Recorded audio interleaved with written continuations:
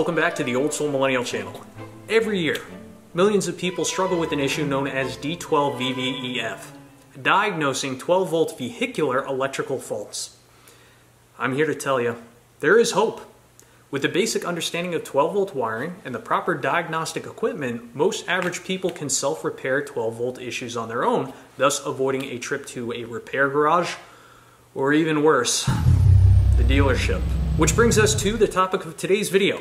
This device right here. This is one of my favorite tools. I am not sponsored by this company. Purchased this with my own money, and I just wanted to share it with you because I think it's such a phenomenal tool. What is it? Well, this is the Power Probe 3, and this is the ultimate tool for circuit testing and troubleshooting. In today's video, I'm going to give you a basic elementary education on how this device works and how to use it when troubleshooting an issue with the 12-volt circuit. So without further ado, let's power up this tool and start going over its features. Now before we power up this Power Probe 3, let's quickly go over what's included in the kit. So you get this nice hard carrying case. This is where I normally store everything. A simple instruction manual. You get the Power Probe itself. Hardwired onto that Power Probe is about 20 feet of cable. You also get a 20-foot extension cable, which is really nice when you're dealing with trailer wiring issues. And then you get two options as to how you want to supply power to the Power Probe, either a cigarette lighter or alligator clamps, which will clamp directly onto the battery. Typically, I like to use the alligator clamps because on most modern cars, the power supplied to the cigarette lighter will time out after you shut the key off for a short period of time. So now it is time to supply power to the Power Probe. I've decided that I don't want to use the extension cable, but I do want to use the alligator clamp. So I'm simply going to plug the alligator clamps into the hardwired end on the Power Probe. You can see that these connectors are impossible to mix up due to that flat spot on the positive terminal. So we'll just plug this in, and then we will clamp our alligator clamps directly onto the battery. Of course, red goes to positive and black goes to negative. You can see the Power Probe has now turned on. So now that we have power supplied to the Power Probe, we will go over the Power Probe's basic features, operation, and how to utilize it when diagnosing basic electrical faults. I'll give you 3 scenarios on how to use this tool, and it should become very clear very quickly how incredibly versatile this tool is and why you should throw out your old test light and just get one of these. So starting off, the end of the Power Probe is sharp, and it is designed to pierce through the jacket of wire. Not ideal, you really shouldn't do that, but sometimes you have to do what you have to do. You also have 2 LED lights which illuminate the probe on the end of the Power Probe, which is fantastic when you're working in dark spaces, underneath a dash, in an engine bay. Just really well thought out feature. On the end of the Power Probe, you have a permanently attached grounded alligator clamp, and this is always grounded. So if I were to test this on the tip of the Power Probe right now, I'm going to turn the sound on. Gives us a green light indicating that this surface is ground, and the sound also indicates that it is grounded, as opposed to the positive sound, that is the hot or positive sound, that's the grounding sound. Also on the right side of the tool, you have a little circuit breaker. So if you accidentally short out this tool, like supply power to the tip and tap it on a grounded surface, as opposed to burning out the tool or the wire, this circuit breaker should trip. I'm obviously not going to do that right now because I don't want to risk damaging my tool. This button right here, this turns the sound on or off. So as I showed you a moment ago, if you're testing a grounded surface, if you don't want that sound on, you could just push this button. Turn it off, turn it on, up to you. So, you can detect whether there's 12 volts of power, ground, by simply tapping the Power Probe on a hot or grounded surface. You can supply 12 volts of power or ground the tip of the Power Probe on demand. And you can also use the alligator clip as its own ground to test out individual components. And now the fun part, now we get to utilize the Power Probe to troubleshoot some basic 12-volt electrical faults. Now in order for a 12-volt circuit to function properly, we need to have a complete loop. So we will have a battery, we will have a supply line that goes to our fixture or component. Within that line there should be a fuse, sometimes there's a relay, and sometimes there's a switch. We have the fixture itself, and then there is a ground line which returns the circuit back to the battery. Again, we need to have a complete loop in order for our component to function properly. When our component is not functioning properly, keep things pretty simple, it could usually be one of 3 things. We could have an issue with the supply going to the fixture. We could have an issue with the ground returning the power from the fixture back to the battery. Or we could have an issue with the fixture itself. And the power probe makes it as painless as possible to troubleshoot and figure out where that issue may lie. So when we're dealing with a 12-volt electrical fault, we have to pick a point in which we want to start. So I have my light plugged into the battery, right? It's connected to the battery. There's a fuse for that supply line off camera, but for some reason my light is not coming on. I'm going to take my power probe and I'm going to probe the negative line coming off the fixture. And we're going to see if we're getting a good ground here. So when I probe the negative line coming off the fixture, the green negative comes on, and the power probe sounds, indicating that we do have a good ground. No voltage. This is a good ground. So our issue is not within our ground. So we can cross that off. Is it the fixture itself or a supply issue? Well, I'm not sure yet. Let's probe the supply line. Let's see if we're getting 12 volts of power coming into the fixture. Interesting. So when I probe the 12 volt supply line going into the fixture, the plus indicator is not turning on, the power probe is not sounding in that high-pitched sound, and I'm not getting any voltage on the screen. So that tells me we are not getting 12 volts of power coming into this light fixture. So now we know our issue is in between the light and the battery itself.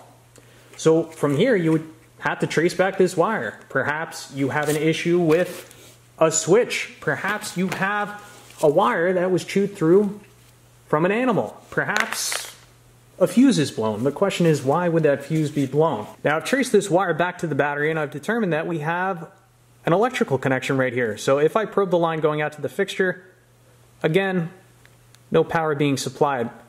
Now let's probe the other end of this connector. And what do you know? We have 12 volts of power. So that tells me we have an issue with this junction, this connection. So let me try and fix this connection. Maybe you need to rewire in some connectors, scrub off some corrosion. Oh, look at that.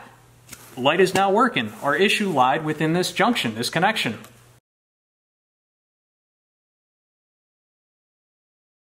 All right, let's move on to a bit of a more complicated issue. So the issue this customer is facing is sometimes their light works, sometimes it doesn't work, sometimes when you go over bumps, the light kind of flashes. It doesn't seem to be as bright as it should be. So first let's probe this 12 volt positive line coming into the light fixture. Now it seems like we're getting decent power. It is chirping a little bit, which to me indicates, well, maybe we have some type of connection issue. But looking at the voltage, we're getting 12.2 voltage. So most likely our positive side is all right. You know, if we were getting like 8 volts, 6, 7 volts, I may investigate that a bit further. Now let's probe the ground wire coming out of the fixture. So you can hear it's bouncing around a lot more than the positive side, which to me indicates that the issue more likely is on the grounding side. So we have some type of electrical issue, most likely a corroded wire, a bad contacts, something of that nature. Unlikely that it's the fixture because the fixture appears to be pretty well illuminated right now. And this is where the sound coming out of the power probe can be very handy.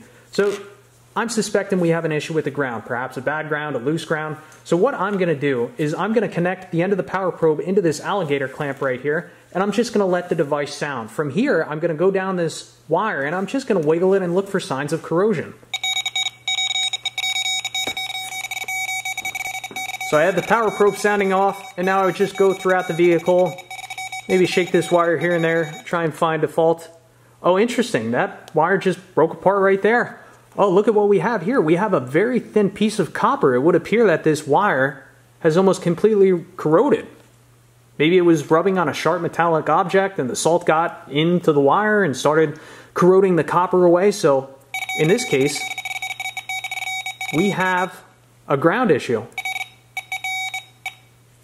So for a situation where you have a corroded wire, obviously you would cut out the old corroded wire and you'd splice in a new clean section of wire and you'd protect that wire and prevent the issue from happening again.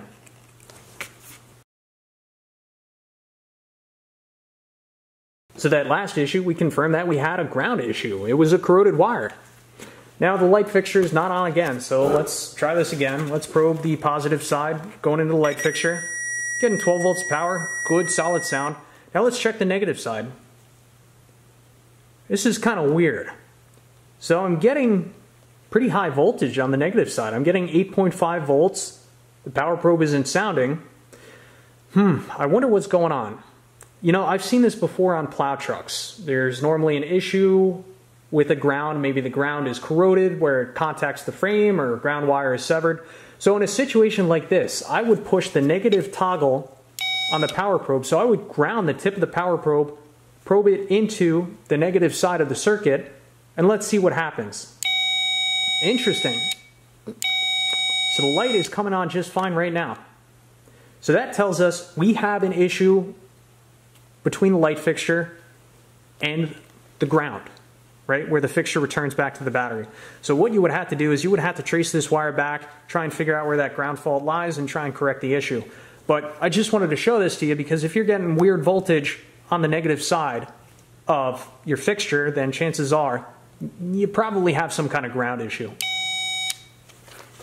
So we've gone over an issue with a supply. We've gone over 2 issues with the ground.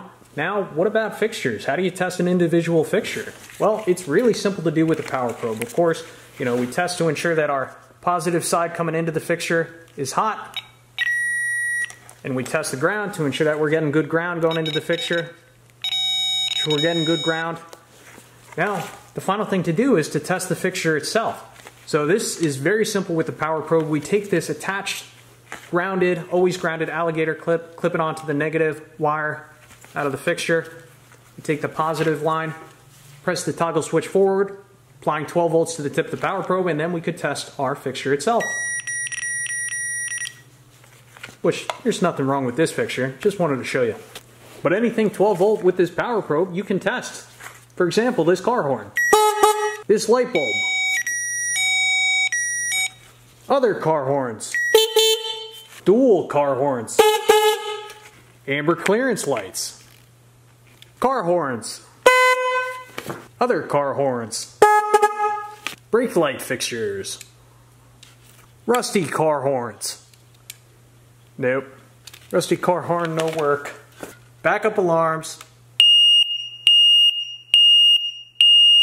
So I think I've pretty well demonstrated that this is such a handy and versatile device, totally blows the traditional test light out of the water.